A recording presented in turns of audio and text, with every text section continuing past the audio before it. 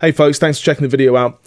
I want to take a look at normalizing gain within Logic Pro, and there's a few reasons why you might do this, but first of all, what is it? So normalizing gain is when you can essentially set a track or a region and say, do this to the volume. So you can say, set the peak to -1, or set the RMS, or the LUFS to, -14.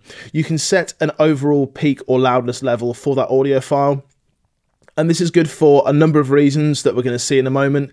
That's what it is. I'm going to show you how to do it and kind of why it might be appropriate to do it in specific ways in certain scenarios. Let's check it out. Okay, so we've got a multi-track drum session here. You'll see that I've got like 2 tracks of kick, 2 tracks of snare, so they're essentially the same thing. I've got an overhead that is quieter than the other one, so the ride side is quieter than the hat side. I think maybe they were a bit hot on the hats, and the floor and rack are very quiet. Okay, so all we want to do is first of all see how we do it on a small scale, and then how we can do it on a large scale to everything in a session. If we want to do it on a small scale, we can just double click on a region, go to functions, and then normalize region gain. So that also comes up as Control, Option, or Alt G. So if we go on that, then we can affect just this one region by going to individual region. Or if we've got the track selected, then it can go to individual tracks and it will do everything on the track. Or we can go for collective selection. Now we're going to come to that in a moment. So individual region peak of -1. So this is going to shoot the gain of these little spikes up to a peak of -1. There we go. See what that did? Undo it, bring it back in. And you can see that it's actually brought it up by 11.5 dB. Now, this is really useful because we can just apply kind of a blanket rule to a load of files and say, right, everything that I've selected, I want you to bring the peak up to -3, for example. Let's see how we do that. So let's select all of these tracks, press that key command again, Control Alt G, and each individual region we're going to set to a target level. Let's go -3, let's be a little more conservative. So each of these individual regions is going to analyze them individually. That's important. Analyze them individually and set them to a peak of -3. Let's go apply. Cool, so it's got everything nice and loud. So the peaks on this overhead hats are the same as the peaks on this overhead ride. Not the overall loudness, because it's not done on an RMS kind of way, like a LUFS value, but we can do that. So we can say we want the overall loudness to be the same. Individual regions, we're going loudness algorithm, -23, let's go a little hotter than that, let's go -14, and apply. And it's thought about it. And now all of the loudness of these is the same. So loudness, different than peak. We're not setting a specific loudness value. We're just setting like an overall loudness. Or excuse me, we're not setting a peak value. We're just setting an overall loudness for everything. Less useful in this kind of context, but you can do it. Now, the interesting thing comes when you have, let's say, okay, so let's look at the dialogue again just quickly, if I've got something selected. So individual regions, we've done. Loudness, we've done. It's not really that useful in this context. Set that to -3. So individual tracks. Now, this one is an interesting one when you have more than one region on a track. So if I just split these up for a moment, and importantly, let's split up this quiet section. So we can see here that this section is much quieter. Okay. So first of all, let's just select that track. And we're just going to be kind of looking at this region here, this region, and this region. Let's see what's going on. Okay, so let's set it to a peak of, yeah, -3. Don't know why I typed -14 there, idiot. And let's go for individual track. Okay, so it's going to analyze the entire track and bring the loudness of the peak up to -3. Let's go apply. Okay, you can see that this one hasn't really changed.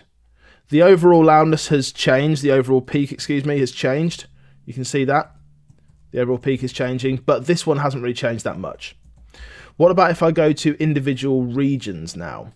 Now it's going to analyze each one individually, and instead of turning the peak of the whole track up, it's going to turn the peaks of each individual region up. So now, -3, algorithm peak, individual regions. This one is going to go up loads. You see? So in that context, it's actually looking at the individual regions and saying each individual region, let's set the peak value of all of those, which is different to track. Track just does it on an entire basis of absolutely everything. So collective selection is an interesting one. It's essentially going to look at everything that you've got selected within your, everything you've selected, and take the maximum one of those and put that up to the level that you've selected. That sounded a bit weird. So let's just grab these two, for example, overhead hats, and go to collective selection, set the peak to -3.